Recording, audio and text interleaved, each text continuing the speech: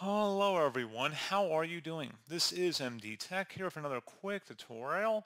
In today's tutorial, I'm going to show you guys how to resolve an application error 10013. An attempt was made to access a socket in a way forbidden by its access permissions.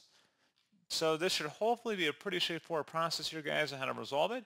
And without further ado, let's go ahead and jump right into it. So all you have to do is open up the search menu. Type in services, best match, should come back with services. Go ahead and open that up. And now you want to go down to the internet connection sharing service. So just might need to scroll down a little bit here. And once you locate it, proceed to double click on that service. If the service status is set to running, you want to select the stop option and startup type, click on the drop down and select disabled. Select apply and OK. Close out of here.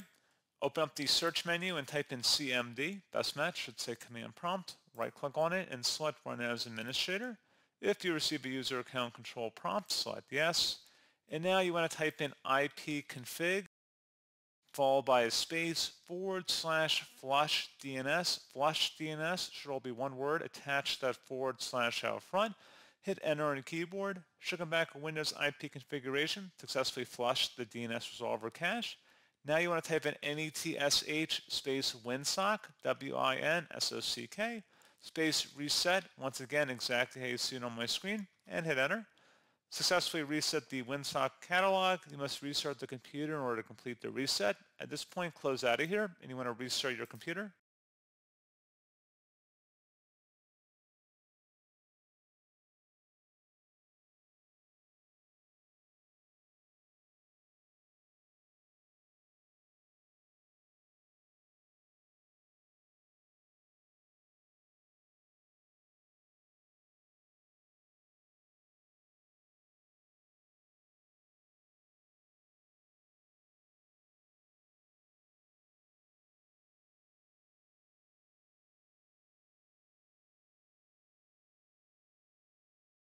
And there you go, guys. Hopefully this pointer issue has been resolved. And as always, thank you for watching. I do hope I was able to help you out, and I do look forward to catching you all in the next tutorial.